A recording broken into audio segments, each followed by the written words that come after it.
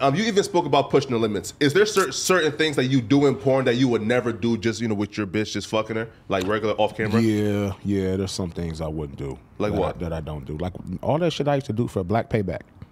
That website, Black Payback, I used to work for when I had the, where I was doing all the deep throat fucking, the throwing up, and the fist gagging and all that stuff. Not a fan of that? Shit. No, I never liked it.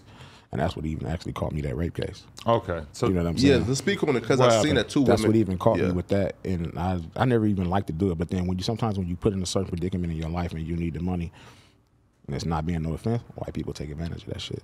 Yeah. They knew what they needed big black nigga to do and what they wanted to do on their site. Yeah. They knew where I was at in my life at that moment, and they took advantage of it. Right. Those girls said they were kind of misled into... No, there was no lies, bro. I guess they didn't know they were coming through those Nigga, scenes. there was no lies. There was never a lie.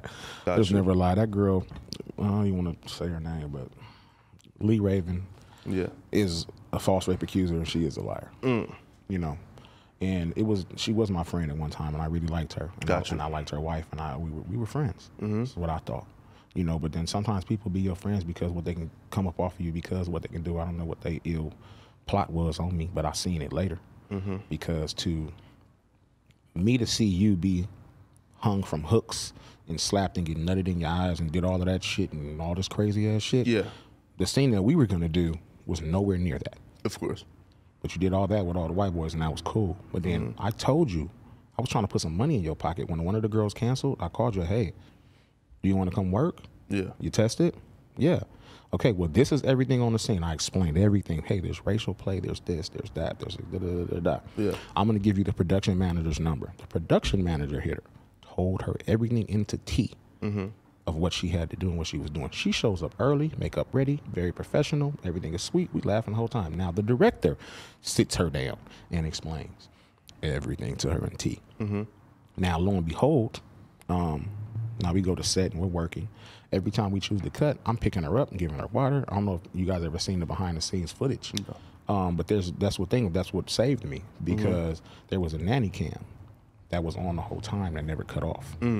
So when she went to the police the next day and lied for rape and assault and went to the hospital and got a rape kit done and did all that shit after you cashed your check. Yeah. You raped and you cashed your check. Though. Yeah. You know, but since you went to the police, there had to become a serious investigation, and they took over a year to do that. So then you go to Twitter, and then I get slandered and all that. But then on the tape, you see me picking her head up. Here's your water. Here's your towel. She's laughing. She's smiling. Her wife comes. She's laughing and smiling. Her wife brought me candy and juice and shit, like all of that. And for you to go lie on me and say that I raped you and you were crying while we were having sex, never happened. None of that. Like, the behind the scenes is still out there. Like, they put that shit out so you can watch the whole fucking thing. It's 3 hours long. What do you think she was motivated by to do that to you? Money and attention. And then it's funny because even in the YouTube video that YouTube actually has taken down since that day, she had another girl come out and say that I did it to her, and then which the girl recanted and said that she forced me to, that Leah forced her to lie with her. I've seen that, yeah. And she was like, should I be crying more? What? Bitch, how you gonna ask your wife, should you be crying more? And she wasn't even there. Yeah. And then your wife gets on there and says that, oh, well, she wasn't taking her psychotic meds. So now she's not taking her medicine and she at work? How did that affect you, though? So after horribly. Wow, so did like directors stop booking you and things like that? I was fucked. They tried to blackball me. Wow. Tried to blackball me. But you can't get rid of the GOAT.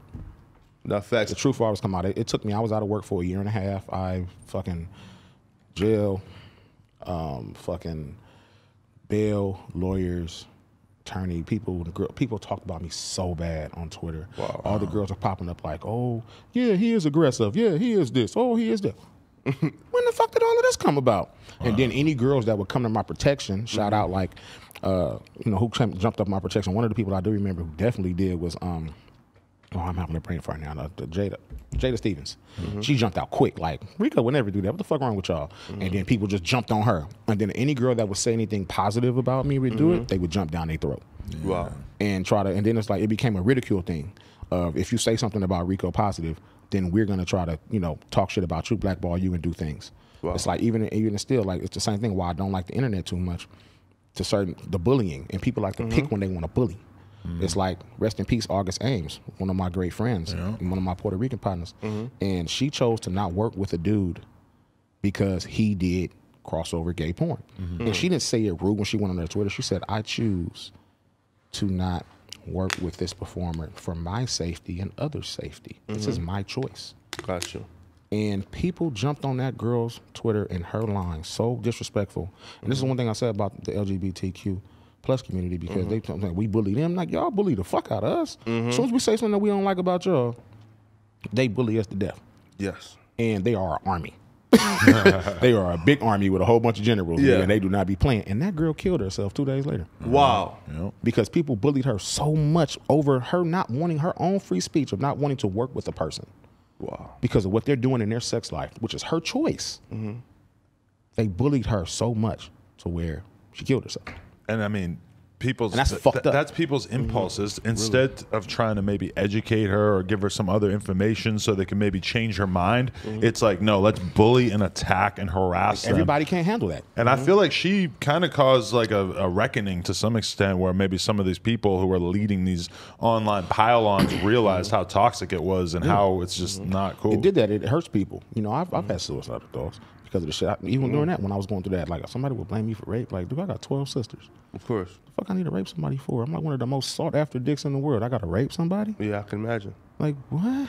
And you got 10,000 other scenes that you did without a problem. And somehow this one. And then somehow I'm going to rape somebody on set, on camera. Yeah. In front of other people. So what these other people was doing while we was here? Sense, that's man. like us all being in here, and I'm over there just doing that, and then nobody did nothing. Yeah.